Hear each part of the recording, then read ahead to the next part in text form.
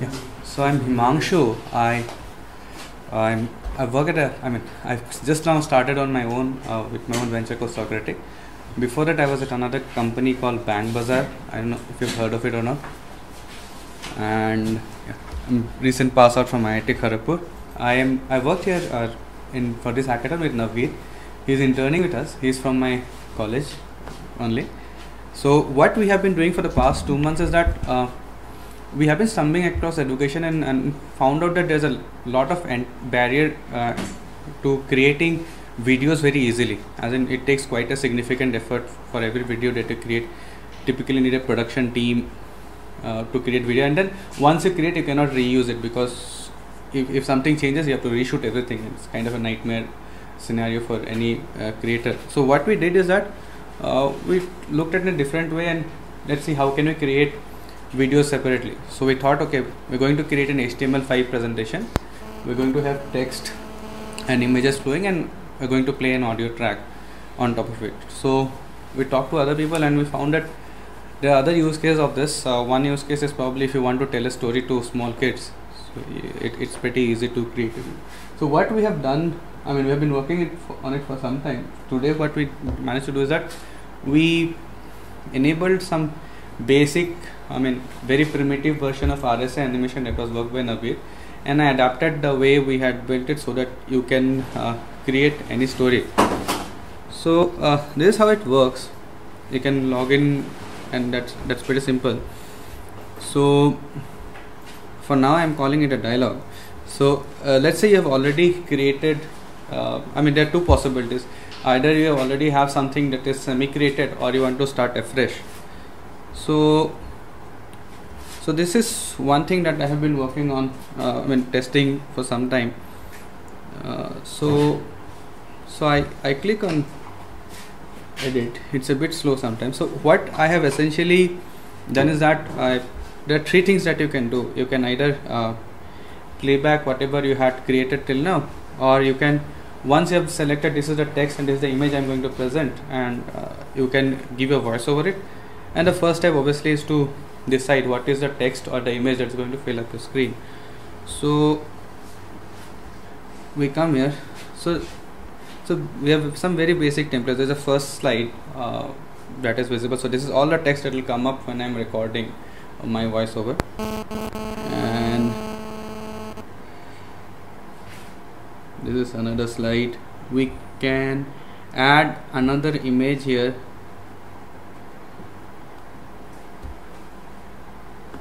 By clicking here, okay, I clicked a few times more. Then it is required. So currently we are supporting up to 4 images. So we can choose any URL, and adding text is something. Okay, this is new text. Now what we figured out is that if instead of having one whole slide, entire content at one shot, if you display one thing at a time, something like the reveal.js guys are doing, it makes for a better engagement with the end user, and it also gives a feeling of a video, because so long as the screen is changing, the people will be, the end user is typically more occupied than a textbook. So this is what we are calling the edit mode. There's something called a record mode, and there's a slight server crash, so I have to take care of that.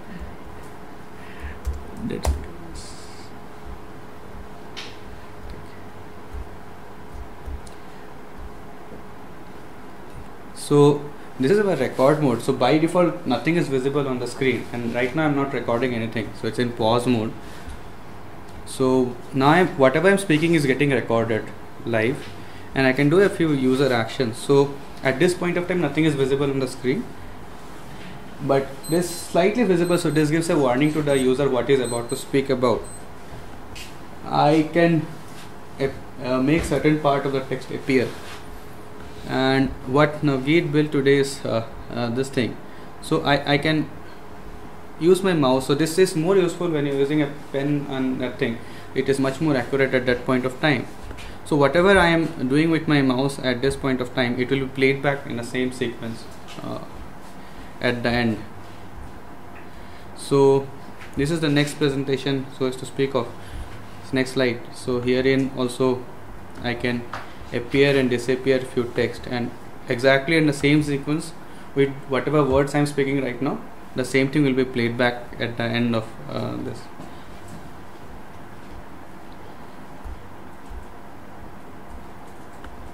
And this is another text.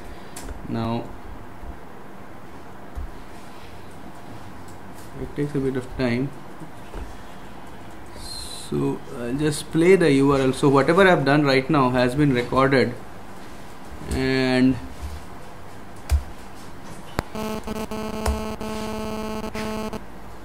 it's so now whatever I'm speaking is getting recorded live, and I can do a few user actions. So at this point of time nothing is visible in the screen, but this slightly visible, so this gives a warning to the user what is about to speak about. I can make certain part of the text appear, and what deals with today's this thing. So I can use my mouse. So this is more useful when you're using a pen and that thing. It is much more accurate at that point of time. So whatever I am doing with my mouse at this point of time, it will play back the same thing at the end. Next presentation will speak of. Next slide. So herein also I can appear and disappear to text, and exactly in the same sequence with whatever words I am speaking right now, the same thing will be played back at the end of this. This is another text. Now, so this is what we are doing. That's awesome. So we essentially have a slideshow with voiceover that. Yeah, and we have right now integrated that. The way we are looking at this annotation is like a primitive RSA animation, because they have all those. So a decent guy with a pen and a thing can create a pretty decent RSA animation. Right. And so we are building a few steps. So right now, in the very early, we started working on November 1st week types of thing. So this is what we. I wanted to launch it on 1st of January, so the hackathon worked out well for me because we had a slice it. So we are available at Sokratik.com. So please pull in your feedback. We're trying to build. Any questions from anybody? Any suggestions? So this format usually works very well if it's done with the screencast. So you're demonstrating something on your screen and talking about it, and, there are a bunch of screencast recording tools. None of them work through the web. It would be really nice if, for instance, through the web, you can tell the browser, I want to capture my own screen. Is it possible? There is a similar software actually. I forgot the name, some screen something. We are actually, I'm not too comfortable with the format of them, because they are essentially creating a video out of it. So I'm banking off lot of reusability and ease. So that is something that is compromised if you're creating a video, because once a video is compressed, it's pretty difficult you can't do anything with it. Exactly. Yes. Is the final the new HTML5 API which lets you record the browser screen. Okay. So here, if some people are like paranoid, okay, I want an HTML, I want a video, we can generate a video by taking screenshots after a point of time. But we want to be, let's say, a bit adventurous on the side that, okay, we want editable videos, and if it's so easy to make an editable video, hopefully people will start making more of them. So maybe a better use case will be more of an educational thing, because if you look at Coursera, or even if you look at lot of the tutors that we as a software community, all of Khan Academy, and 3 days back I was looking that guy, I'm using a lot of AngularJS, so he was giving a presentation of how to test in AngularJS. So he had done a rebuilder.js. So what he was doing is, on the screen rebuilder.js was going on, and he had a camera set up and he was speaking on top of it. So you do not need that setup if you have this one. So this is much more convenient, and we have a redo button because of CSS is not appearing as of now.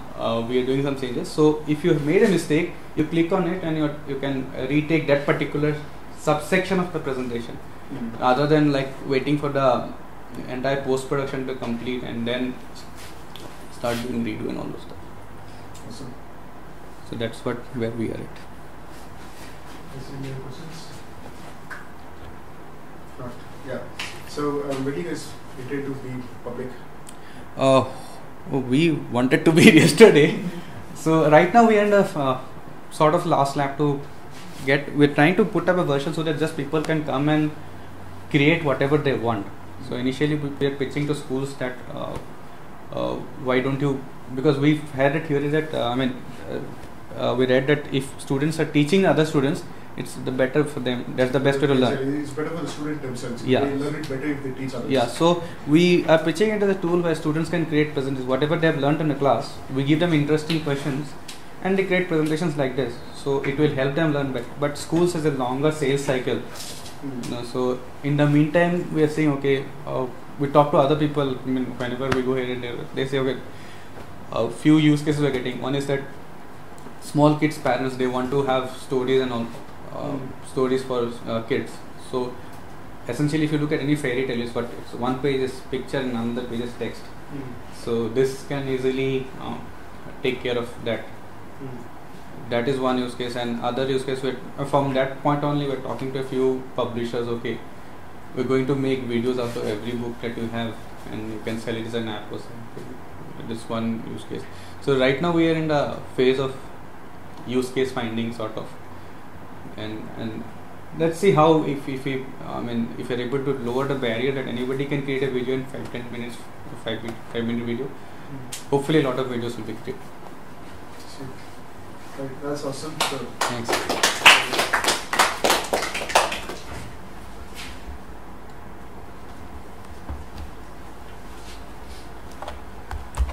You are the main organizer here, right? yes. A nice organization, man. Thanks. 31st.